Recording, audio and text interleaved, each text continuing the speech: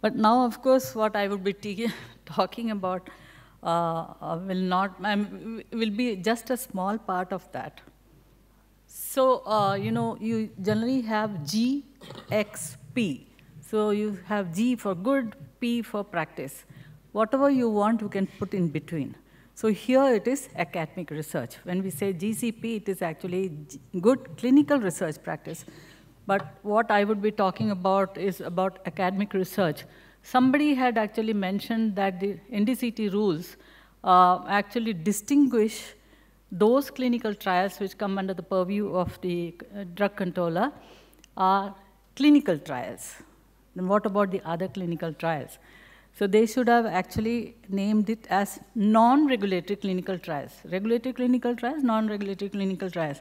But the non-regulatory clinical trials for them were academic trials, that is, trial using the marketed products. But you can actually combine that with biomedical and health research. In fact, some people were even questioning that, saying that even the regulatory clinical trials happen in academia. So what is this distinguishing between clinical trials and academic trials? So that is for the introduction. So here we have this guideline brought out by UGC, the GARP, to make it short. So I'll be talking about the framework for good academic research practices, taking just few points from that: research design, conducting research, and dissemination of that research. And institutional support to have that done. And also mentoring, which is part and parcel of responsible conduct of research. So when we talk of research integrity, it means, you have all the good adjectives in the dictionary can be put in there as part of integrity, your moral integrity. So honest and verifiable methods have to be used for the study design and how you conduct it, and then how you evaluate it. And further, of course, you disseminate that. And that is about publication. And this has to comply with the current ethical guidelines and the regulations, whatever are pertaining to that. And of course, compliance to all accepted codes or norms.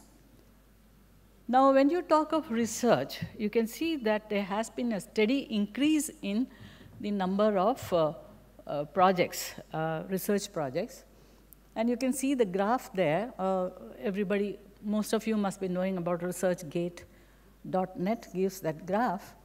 But you must also remember that there are predatory journals, and the research is actually published of very poor quality, bad peer review, scientific misconduct. Now, scientific misconduct is also called as research misconduct, unethical practice, and conflict of interest. Earlier speaker had already mentioned about conflict of interest, like the father reviewing the daughter's proposal. So actually, there is nothing wrong with conflict of interest, but you have to reveal that, declare that, so that whatever you are actually basing your opinion on that will know that, okay, this had conflict of interest. Can we actually resort to some other method to actually lessen the harm that would come otherwise? So you have policies based on that. The institution has to have a policy. The ethics committee has to have a policy. The researchers should also follow that policy. So again, as I told you, lots of adjectives there: ethics, rigor, relevance, transparency, respect, impartiality, independence, accountability, and so on. When it comes to research design, how you plan it, that is very, very important. So it has to, it had been actually highlighted earlier also, it should bear some, responsibility towards the society, so it should have a social value. All research is supposed to have a social value. So industry, country, and so on, ecosystem, whatever you want, you can actually add to that list. It should be feasible within the resources. And we had a talk in the morning that resources are not enough, and another person saying that there are enough of resources. You just have to tap it. And then data management system, that is very important for having a good, credible data. That's very important. Ethical and regulatory approvals and governance requirements. You have to actually concentrate on what research questions are you actually going to pose and what are the answers that you seek. So documentation is very important, and that is what good clinical practice always states, that there has to be documentation. What you have not documented, you have not done. So consultation with experts, documentation, chronicles contribution to discovery, and literature review. That is very, very important. It actually helps you in framing the question. And always try to see some new angle to that. Don't repeat the same thing again and again. It should provide relevant references and citation and co-citation analysis. The other part is about data, research methods, and analysis, how you approach that aspect. So primary data, secondary data, designing the research, what type of design it should be, choosing the sample, statistical analysis, privacy issue, replicability, and reproducibility. In fact, I think in the morning, Dr. Gupta had mentioned about the statistical analysis. You know, very often, you know, students, you know, they don't realize the importance. The statistician should be involved from the very beginning, and not at the end. You know, you take your results there and say, can you please tell us whether this has significance or not? You know, you expect the person to make some modifications so that you get that statistical significance. I have even heard some of the senior researchers telling their fellows, research fellows, where are you going? I'm going to the statistician. You don't have to go. You do your work, at the end you can go and consult. So I've heard that also, you know. So who needs education? Not only the students, but also the seniors. So we come to conduct of research now. So how you maintain the data, that's very, very important. How you record it, that actually will help you in analysis and give you the credible data. Data ownership and accountability are other aspects that you have to take care of, and it should be a controlled access. Not every Tom, Dick, and Harry can have access to that. So wherever you are keeping the data in the computer, it should be protected with password, etc. And if it is in a premise, you know, where you're keeping all the records, not everybody should have an entry to that. And some institutions do have the, you know, doorway where you have to have the fingerprinting for you to get the access to enter those premises. So some sort of arrangement like that has to be there. Archival and retrieval aspects are important. We talk about the same thing for ethics committee also. How you archive that, how you can retrieve that. For all these, you need to have a standard operating procedure. Data integrity and security is also important.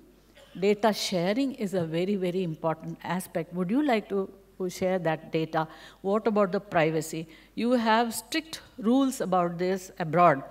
And India also was talking about data sharing, etc. I don't know if it is finalized finally. And the storage period, how long will you keep it?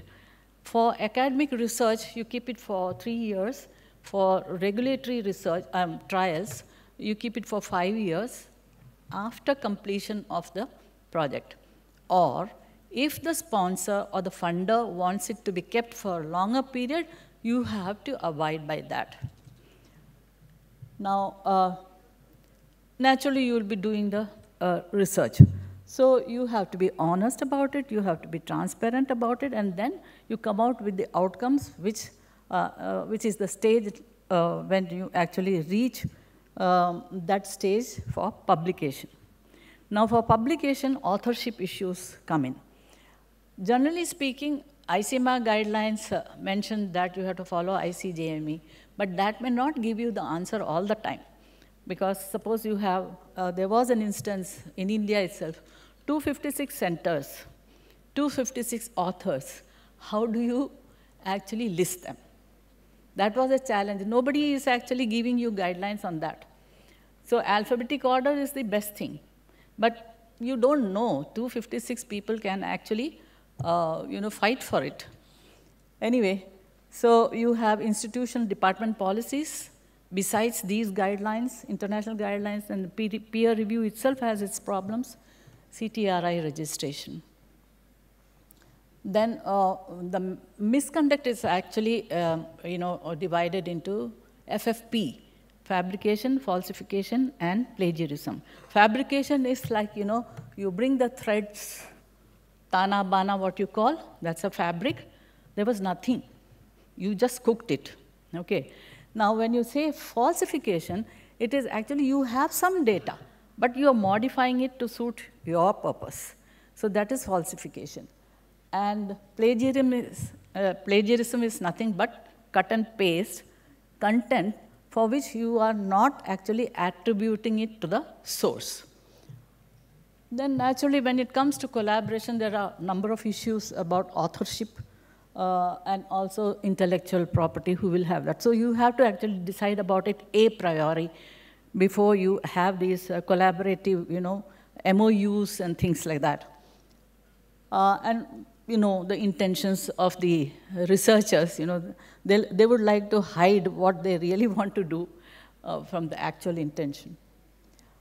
Dissemination of the outcome is, of course, selection of the right medium, where you have to actually publish what is the audience that you would like to read, and then selection of the right journal, directory of open access journals are there, reference management softwares are there, and then, of course, translation research, about which you heard a lot in the morning. Institutional research program management is very, very important. Office of Research Integrity, this is very much a fact abroad. They have Office of ORI, they call it, and every institution is supposed to have an ORI office, which will actually oversee the research. There has to be, periodic information generated, and they ask somebody there who has been given the responsibility to see what is the report. Anything, amiss is happening there or not. So governance, code of conduct, monitoring, incentives, conflict of interest, complaint resolution, for all this, the institution will have to have a policy. And that policy will actually provide the framework according to which you can work. And then, of course, training. A lot of training will be required. And I'm not going to elaborate much about conflict of interest. That was already talked about. And then the policies. As I told you, conflict of interest you can have, but you have policies how to circumvent that. So you have to recuse yourself when decision is being taken about your project. And this applies to both authors, contributors, editors, reviewers, publishers, and ethics committee members as well.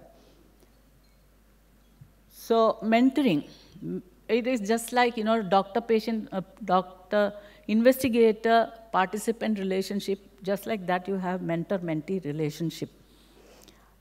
And here also there could be ample ground for exploitation.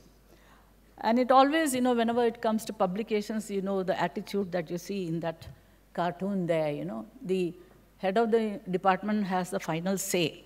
And many of the times, I have heard people saying that, who gave the idea? Then the student says, you, sir, or you, madam. Yeah, so that means that person has to be the first author. Okay, that is the indication. So when it comes to scientific publications, you see that is the graph that you can see. A lot of papers had been retracted if they are reported, or if somebody finds it out. So 43.4% fraud has been reported. So I'll not go into detail about that in the interest of time. I just wanted to mention that ICMR guidelines actually has brought out in the 2017 version a separate section on research, responsible conduct of research. And it actually gives all these points under that. Besides that, there's another document which was released, ICMR policy on research integrity and publication ethics. And you also know about Whistleblowers Protection Act. So this is another new concept which has come where you can have 14 contributors, that conceptualization, data, curation, formal analysis, funding, acquisition, investigation, methodology, and so on. Every person involved with that will have a role. And at the end of it, you really don't know what to do, which road follow. But listen to the dictates of your own self. The moral integrity is foremost point that you have to consider. And that is the ethics, that is the integral part of you. And the external part is the law, which controls you externally. Thank you very much for your patient listening.